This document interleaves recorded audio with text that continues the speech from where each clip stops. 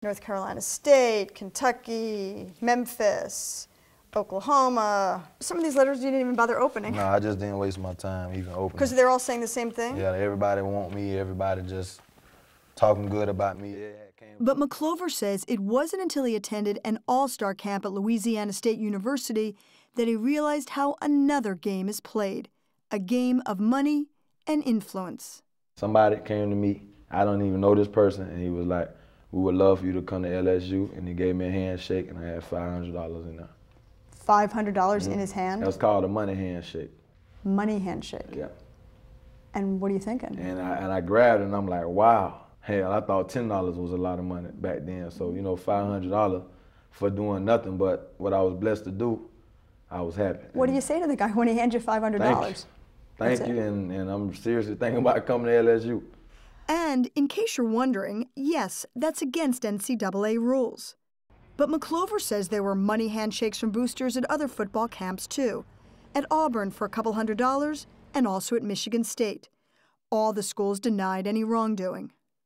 How vulnerable were you to the money, to the attraction of what big-time recruiting can bring?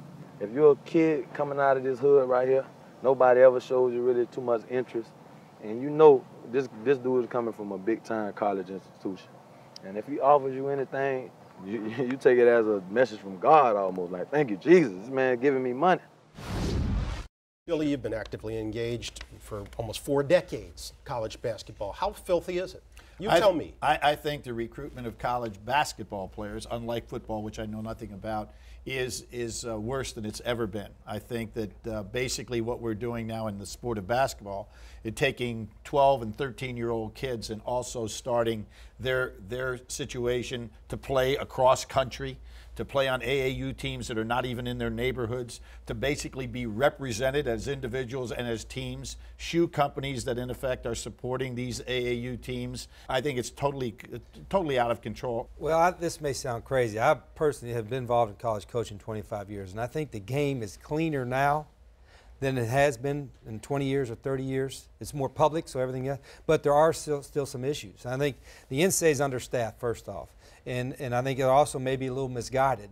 I think, you know, sometimes instead of going after the bank robbers, we're going after the parking violators. And so I think it sounds kind of crazy. I think they need coaches involved with the NCAA as consultants or what have you to let them know this is what's going on, how teams are getting a true competitive advantage.